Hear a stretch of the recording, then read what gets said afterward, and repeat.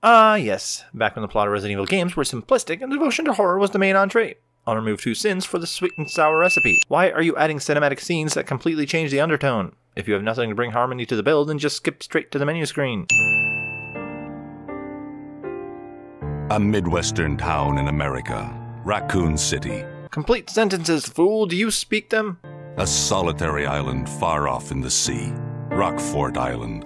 I guess not. The game introduces 3 locations that make references to other Resident Evil games just to tie in an origin story. I must admit, this is impressive since this was among the first popular video game universes that featured multiple titles similar to what's happening with the Marvel movies.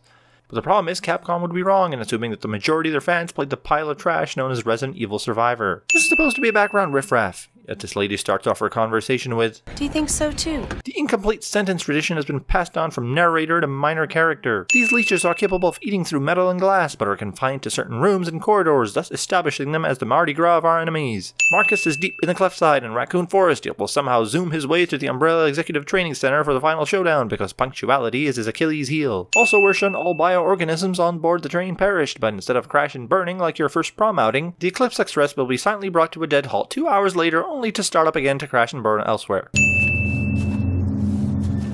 Court order for transportation. 163 pounds? Have you seen how big this dude is? The heck out of here. Rebecca rotates 360 degrees, yet doesn't spot this train in plain sight until her Cinderella bird pointed her in the direction of the plot.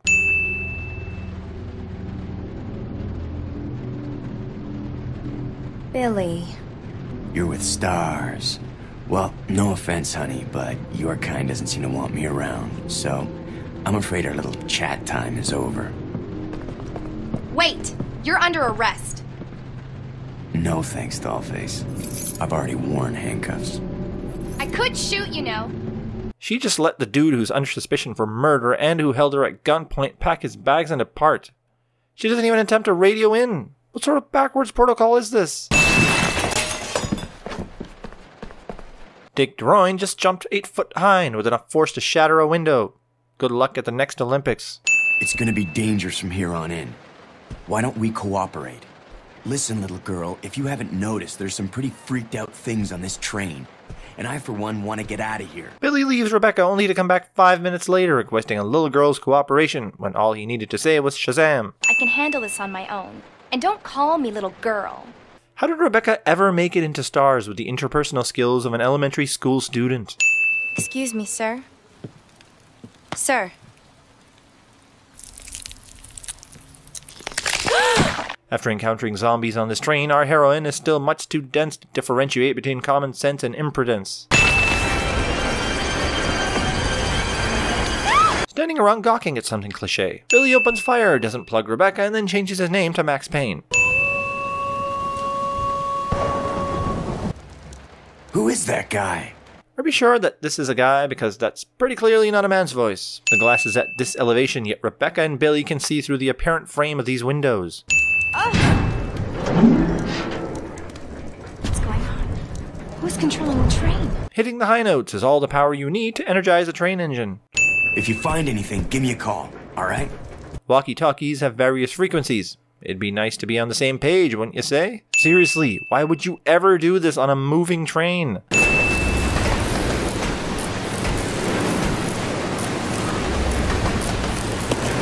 It's raining out! What the f-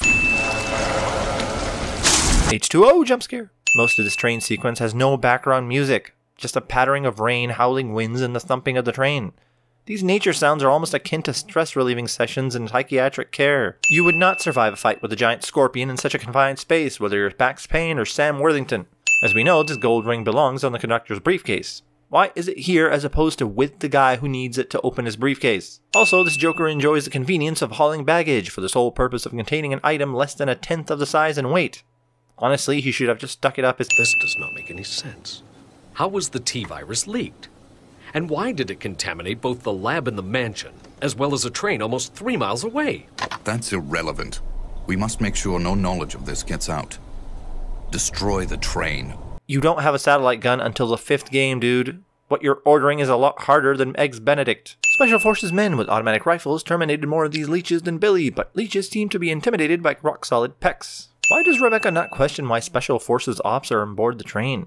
Billy may not know why, but as Rebecca is well aware, only her team was dispatched to investigate the situation. The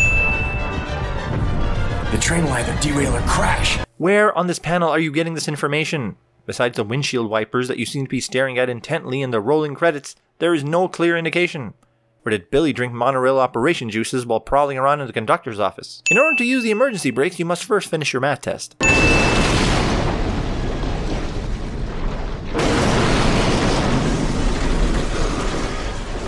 They survived this.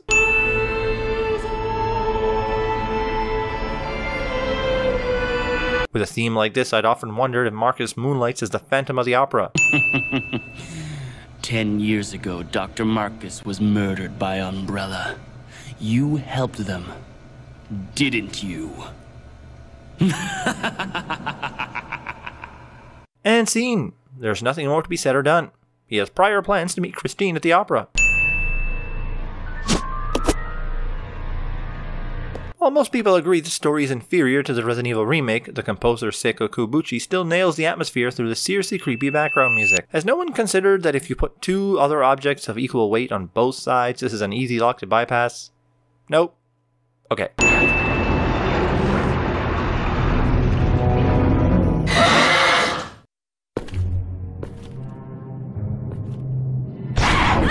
Where did this zombie chimp come from? Was he hiding up on the ceiling? Certainly this is not the same chimp we saw in the previous cutscene. Or do zombie chimps have access to the Speed Force? Possibly rabid and virus-carrying chimp bites Rebecca with no altercations to her health. What? I will follow my initial plan and lure the STARS members into the mansion. Their superior combat training should make them perfect test subjects. I must admit, even though I adore the Wesker impression given by DC Douglas, I really miss Richard Waugh's amazing original take on the character. How are you radioing for help when you're using both your arms to hang off the rebar? There is no way Billy should have been able to reach Rebecca in time. Even if I were to assume he ran the whole way and ignored all the enemies while emitting scene transitions from room to room, it would still take him at least 2 minutes to get there. Unless she's got gorilla grips, Rebecca is dead. Billy, I just need to know, did you kill 23 people? I'm not going to judge you. This is the greatest lie that storytelling is to ever trope. Judging is a part of human nature. Our unit was ordered to Africa to intervene in a civil war. In the end, only 4 of us survived. Only, there was no guerrilla hideout. The idiots in charge had us operating based on wrong information. But we couldn't just go back home empty-handed, oh no. Our leader ordered us to attack an innocent village. Get rid of them! Kill them all! Please, sir! Ceasefire immediately! Shut up! There is no reason they didn't just execute Billy along with everyone else. As long as he's alive, he can speak against his squad. Apparently it's relatively simple to be convicted for treason.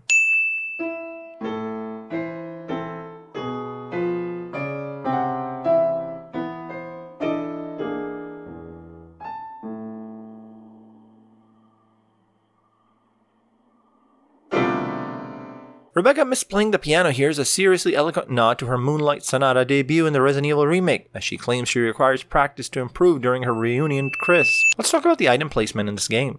Key items are often in places that would be difficult for any person to reach, and not in the way that most people hide their stuff. Like, if it was in a wall or underneath the cabinet, which this game does do, it's understandable. But what about the ring on the train, or the key in the animal storage facility, or the tablet on top of the pillar? If there's an emergency that requires you to have access to certain parts of the facility, you've created dangerous obstacles to bypass. Some of the best parts of the original games were journal or diary entries by various employees. They had a spectacular layer of immersion that only deepens the fear of the unknown in further segments. Billy survives this. What is that? Rebecca doesn't recognize the creature that has a clear resemblance to the one from the containment unit she saw in the camera feed 10 minutes ago. Hey, it's this guy! I honestly forgot he was even in this game. If Billy survived this fall, it's quite likely the chimp did too, so where the hell is it? And don't say that chimpanzees can't swim because you'd be wrong. This situation makes no sense. If Billy was near drowning, how the hell did he get up on top of the platform, then pass out, and not die? And he didn't even need CPR. What could have done this? They must have been used as test subjects in Marcus's research. He must have kept messing around with the mother virus.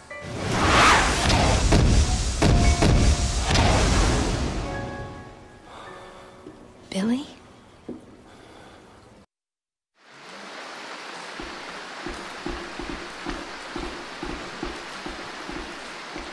This is an example of cinematography where they end the scene the moment character development is about to happen. But I suppose it doesn't really matter since after this game we never hear from him again either. This thing somehow used the elevator and ended up in the sewers. This angle is not appropriate.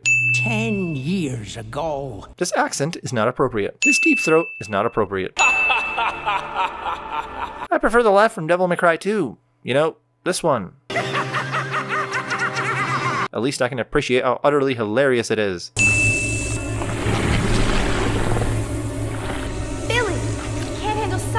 And for no adequately explored reason.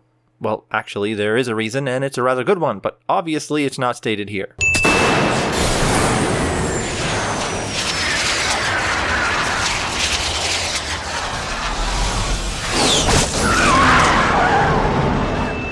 Rebecca and Billy are dead for the third freaking time. So the ending to this game takes place around dawn, yet the first game takes place at night, so I can only assume Rebecca was at the mansion until nightfall, or it took her until nightfall to cover this distance.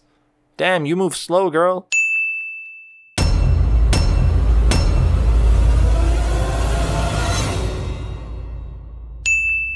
Shazam!